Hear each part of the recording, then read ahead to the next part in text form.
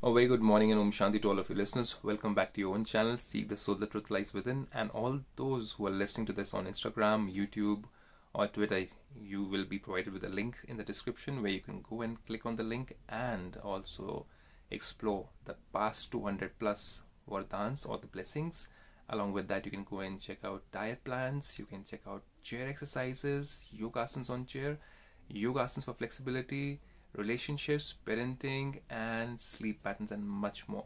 Go and have a look and explore it in the playlist and also share it with others if you like what you see. So let's go ahead with today, 221st day of our godly blessing. What does Baba or God the Father have to say for our spiritual awakening?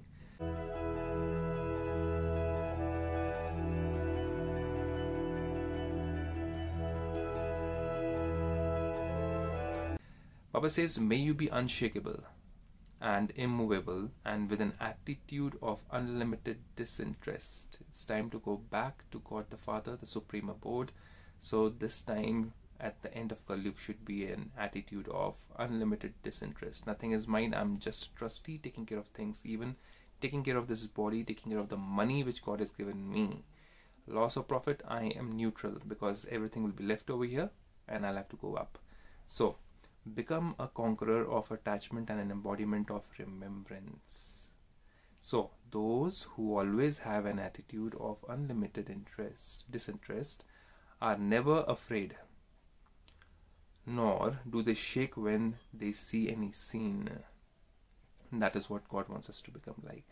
What happened? How did it happen? Who did this? Why did that person do like this? He shouldn't have done this. He shouldn't have said this. Do we do all these things when we are watching a movie? No. So God wants us to become a detached observer of even our own roles in our life. Excuse me, even the roles of other people, our relatives, closed ones, even the whole world. Become a detached observer. So God wants us to see this whole world as a movie and we are detached in that.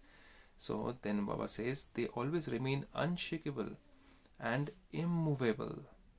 This is because with the attitude of unlimited disinterest, they become conquerors of attachment and embodiments of remembrance. We say that we did not get anything along with us, nor will we take anything along with us. So even the relations, the money, even this body, the clothes, everything, finances, money, jewelry, everything is not mine. I'm just a trustee taking care of it. So whom we call as our own parents, or brothers and sisters and wife, everything, did they come along with us? No. Will they go along with us? No. So the attachment has to be understood. That has to be removed. It doesn't mean that you become totally harsh or you become totally selfish or you become totally heartless when you talk to them. No.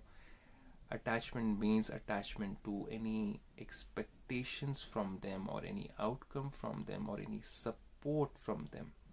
So that kind of attachment has to be removed. We are givers because God is our parent, and we are givers of respect, love, kindness, care to others, but not expect. That is detachment. So if you have even the slightest fluctuation when you see something, or if you have attachment, you would not be said to be an unshakable and immovable as Angad. Now there's a story of Angad. He used to stand in one place and people used to try to move his leg and they used to not be able to, 10-15 people were not able to move his leg. That is a story, yes, in the Hindu mythology, but there's a spiritual meaning to it. It means that your thought should be so powerful with so much of willpower that nobody is able to shake you or move you around. That is what God wants us to understand. Those stories are stories. They're not people who really used to live, whom people you were trying to move their leg from one place on the earth. It's not that. It's a spiritual understanding. That's what Hindu mythology is all about. So God says, with your attitude of unlimited disinterest together with maturity and seriousness, let there also be an entertaining nature. It's like not always being so detached that you stop laughing, you stop laughing at jokes, you stop laughing at things, you stop being lighter, you become very conscious about, no, I'm not supposed to be attached to this person, I better not laugh along with that person, I'll be attached or I'll fall into a relationship or fall into some kind of a trap. No, that is not attachment. That is not what God is saying. God wants us to be lighter. We are being lighter for ourselves, light-hearted, at the same time entertaining. That means being somebody who has a jovial nature. Jovial nature keeps us lighter. It's not about trying to make somebody laugh. It's not about trying to make somebody feel happy. It's about being happy and automatically other people around you feel happy. That is what God wants us to become. That is what God wants us to have, a balance, not being too serious. I better not be attached to this person. I better not have expectations from this person. If I do something, then that person, that person will think that I want something in return. No, I don't think so much. Be lighter. So this is today's blessing. If you have any comments, if you think you want to add something to it, if I have missed out something, if you want it to be added into this, put your comments and share it with others. Have a blessed day, stay safe, and have a healthy life and a prosperous life, successful life ahead. But remember, be detached observer. Have a nice day.